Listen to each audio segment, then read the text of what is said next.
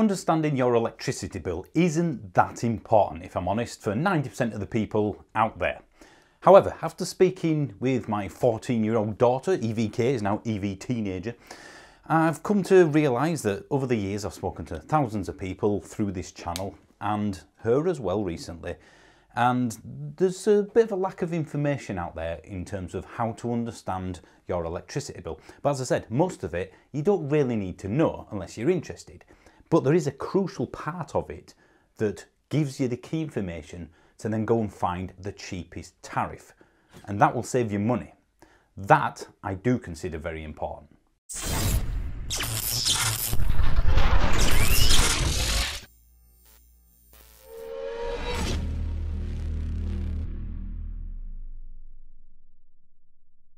Now, if you already know this video clearly isn't for you. This is, as I said, is more of an educational thing, which is something I think is very much lacking in general school education in terms of just basic financial knowledge. So in this case, understanding enough of the electricity bill to save you money.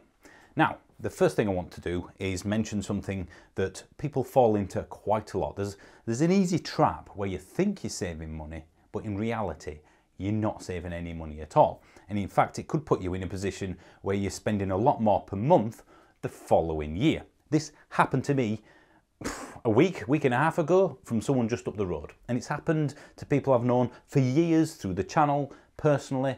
And it's about the monthly payments that come out from your energy provider, British Gas, Eon, whoever you're with. Let's imagine, in this example, you're paying £200 per month. That's an estimate, that's a guess. That's them either looking at your previous year's usage, or if you're a new customer, going off what you tell them in terms of what you think you'll use, and then going, right, okay, we think you're going to use £2,400 in a year, so we'll charge you £200 a month. So the bills are nice and kind of flat across the year, because obviously you'll typically use more in winter than summer. So this way you can budget a little better. And there's nothing wrong with that, but the trap that I see people falling into is, again, just like the person up the road last week, I rung up my energy company and they've reduced my monthly repayments, or payments should I say, by £20 a month. I'm saving £20 a month. You're not, as I said. That's just reducing the estimate. So what you will use at the end of the year. Right, so let's imagine that your actual usage, because just like petrol, like food, you pay for what you use. This is just a guess. So let's imagine in this example again that you've actually used £2,700 a year in electricity. So they'll go, okay then, you've used slightly more than we think, so we'll up the amount of monthly payments to reflect that. But you also owe us £300 from the previous year, so this is going to go from £200 to say £220, £230 a month, because we need last year's back as well as the fact that you used more. So the person up the road, again using this specific example, they think they've saved £20 a month. But what will actually happen is that instead of saving £20 a month temporarily, so let's put that to what they've got now, they're thinking, yes, £180 a month. They're now only paying out £2,160 for the year, which is great. Again, it makes you feel like you've saved some money. And I guess you have for the next 12 months. But then you will owe them quite a lot. So what will happen is that they will up the payments and you owe them £540 from the previous year. So this £180 a month goes up to 240, maybe, something like that, £240 a month, which to you will look like a £60 a month increase, which is massive in percentage terms compared to what you used to paying. So you could argue that the guesstimate needs to be as accurate as possible, or maybe overestimate so you're paying them more than you will probably use. However, again, this needed mentioning because it happens time and time again where someone just rings up, they haven't put them on a cheaper tariff, which is what I'll show you in a minute. They've put them, well, they've just reduced the monthly repayments, not repayments, payments. So the estimate is even further off, and you're just delaying paying for later. So let's use petrol as an example. You put 50 litres in, you pay for 50 litres. You pay per litre, at least in the UK. With electricity, you pay per kilowatt hour. Now, there's another video that explains the difference between kilowatt and kilowatt hour in the channel, but to simplify this, it doesn't really matter what that means.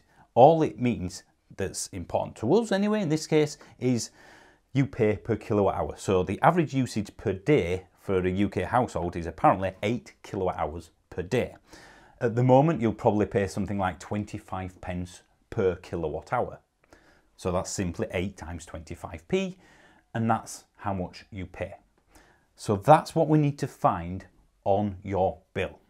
Dig out your bill, have a look at the pence per kilowatt hour, I'll come to standing charge in a second, and see what you're paying. Let's say it's 25p. So at the moment, you're paying 25 pence per kilowatt hour. Wow, that's really bad writing. Quick edit, no notice. So if you look at another tariff, let's say you go on a comparison site or you just go direct with another provider, let's say from Octopus to Eon, and they're only charging you 23 pence per kilowatt hour, well, you're saving 16 pence on average per day, which doesn't sound like a lot, but every little helps. Because that's what you actually pay. This, again, is an estimate. The monthly amount that comes out of your bank account is almost immaterial because it's a guess. This is what you actually pay. So that's what we need to concentrate on. How much per kilowatt hour? Now, there's another part to the bill called the standing charge. Think of this like, how do I explain it to my daughter before? Like line rental on a mobile phone. Whether you use the phone or not, you pay that amount per month. It's like the connection cost from the electricity grid to your house. That's what it covers. That, I think at the moment, is something like 65 pence per day. So again, even if you use nothing, you will still pay that. So like the pence per kilowatt hour, if you're currently paying 60 pence per day, let's see if I can actually write this a little neater. No. Then the new tariff that you might be looking at, if that's anything less, then of course you will save on a daily basis. Now it does complicate it slightly because you might find that that is more expensive, but that is cheaper. That's where you need to do a bit of basic maths, shall we say. So to know how much you will save, you need to know how much you will use. So what we need to do, and this is the boring bit, this is the thing that people will probably not want to do. It's like car insurance, it just comes across as too much hassle. But what I will say to that, what I will counter to that is that the difference between a good tariff, as in a cheap one, and a standard, not very cheap tariff that a lot of people are still on, could be hundreds of pounds a year. This will take you an hour and a half per year of your time. Imagine I asked you to do this for me, for my house. Here are my bills. I want you to do these calculations. It's taking you probably an hour and a half out of your day, and I'll give you 250 quid just to do that for me. I think 99% of people out there snap my hand off. That's one hell of an hourly rate. But doing it for yourself, there's too many people out there like car insurance going, oh, well, I can't really be bothered. It's a bit of a faff. I'm not really sure what's going on. So hopefully this will encourage people, even if it's just one person, my job is done, to actually put a little bit of effort into it, and then you'll save money. And saving money is a good thing. It's a very good thing. The most accurate way would be to look over the last 12 months. Now, some providers maybe give you this on an online account. Some you will have to go through each bill. But essentially, if you look at January, February, March, 12 months previously of what you used concurrently. So it needs to be all the year, not just summer, not just winter, because as I said, you will use more in winter than summer. So look at 12 months, how much you used in terms of kilowatt hours of electricity. It will say on the bill quite plainly how much you use that month. You basically just need to add 12 months up. From that, you can times it by the per kilowatt hour and figure out how much it will cost you. Then you can look at your new tariff and go, well, if that's 23 pence for a full year, this is how much I will save. Let me just put that on here now. So we'll say that, just to round it off, you use 3,000 kilowatt hours worth of electricity in a year, okay? At 25 pence per kilowatt hour, that is £750. If we change that and go, oh, well, let's say you've got a really good tariff. You're actually paying 21 pence per kilowatt hour. So that's 4p per kilowatt hour saving. It doesn't sound like a lot, does it? But it will be £630. So this is your saving based on your yearly usage times the per kilowatt hour price. So you've gone from 25 to 21p, and that's 120 quid a year saving. And this is a fairly low usage, I would say. If you get an electric vehicle, if you get a heat pump, or if you go electric in some way that you weren't before, then this goes up, so that the tariff is everything. Again, I've seen people drive across town to go to a petrol station that's 1-2 pence per litre cheaper. But they won't do this. The standing charge is essentially the same sort of thing. 365 times the standing charge, 60 pence, versus the new tariff. Then you add that to that and think, well, this is how much I'm saving. Sometimes switching tariffs, if you're happy with your provider for the sake of 30 quid a year, it's probably not worth it. But as soon as you start getting into 3 figures or more, so to reiterate, this is just a guesstimate. It's important to get it as accurate as possible, but in terms of saving money, then pence per kilowatt hour is the only thing that matters. Find that out. It's on your bill, every bill you get for each month. You've then, of course, got to go and find a cheaper tariff. Comparison sites are an obvious start. Then go to a few major ones. And I would personally stick with the major providers, your Octopus, Eon, British Gas, you know, all the usual ones, because there's a lot of cheaper tariffs out there that have disappeared over the years by companies that have tried to beat the big ones and then lost and gone bust, and it's caused a lot of disruption. So I do personally put a little bit into, I'd be happy paying a little bit more, or even a bit more than that, to get better service, to get someone answering the phone, and to make sure that they're actually going to stay around. Now, when you look at a new provider's prices, they don't give you the pence per kilowatt hour. This infuriates me. They say, well, how much are you going to use a year? Do you know this? What size house have you got? How many bedrooms have you got? Are you a heavy user? Are you a low user? They try and basically estimate how much you will pay to try and hide the fact that they may be more expensive or not than other people. It's only once you get past that point where you put all this rubbish in, which annoys people, I think, that it then gives you the tariff details. And even then you have to kind of maybe click on the terms and conditions before they give you the only thing that matters. Pence per kilowatt hour standing charge. Once you get that for that tariff for you, write it down and look at what you currently have to that.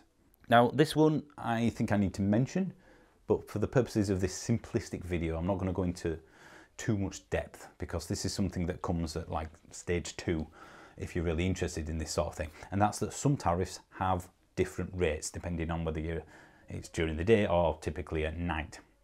That becomes more complicated, because to know that, you need to know how much you use at night. If you have a car, for example, you charge it at night, and how much you use during the more expensive day or peak rate period. So the calculations get a little more complex, but still are fairly simple.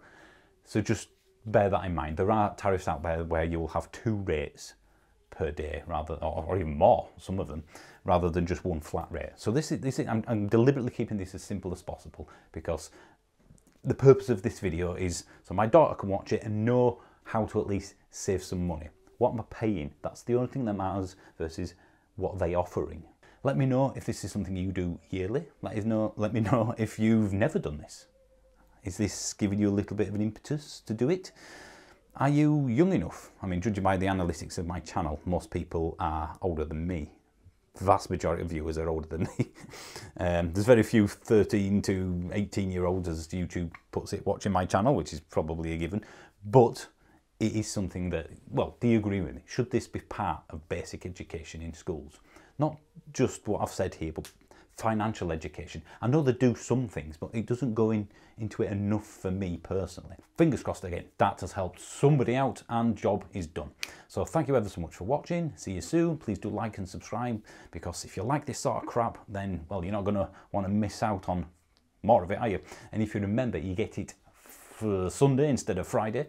And there are members only videos as well that will never go public. That's 99p a month. That's a bargain. That's an utter bargain. I mean, that gets you, what, 4 kilowatt hours worth of, that's a half a day's electric usage. Have I sold this? I don't know if I'm selling this very well. Anyway, thanks for watching. I'll see you soon.